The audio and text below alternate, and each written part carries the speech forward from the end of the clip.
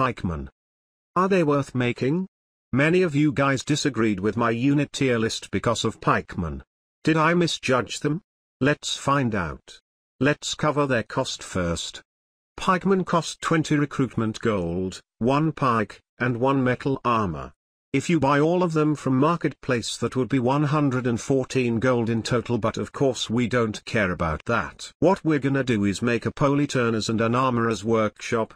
They cost 100 gold each. That's 100 less gold cost than macemen and swordsmen already. And once again, who cares about the wood cost? The only thing that might suck is the iron cost. Buying armor or iron is simply not worth it. So overall they don't cost much, they're even cheaper than macemen. But how about their performance? Let's find out. So pikemen are known for their insane tankiness in Stronghold Crusader. They take 50 archer shots before going down, which is insane. Against crossbowmen it takes a lot less shots, but it's still acceptable.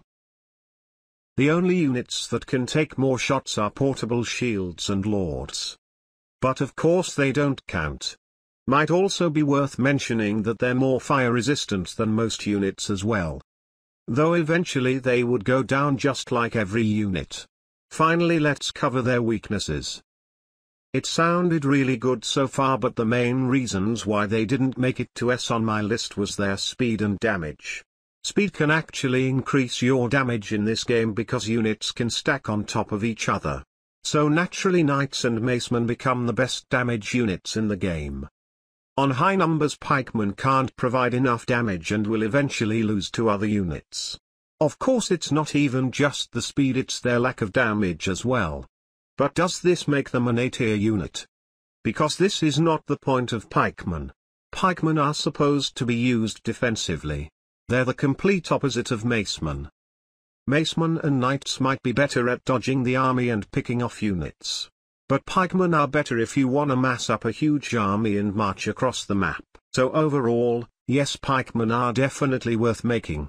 And on top of that, they are one of the best units in online play. Against bots you might as well just go for assassins and macemen because they get the job done faster.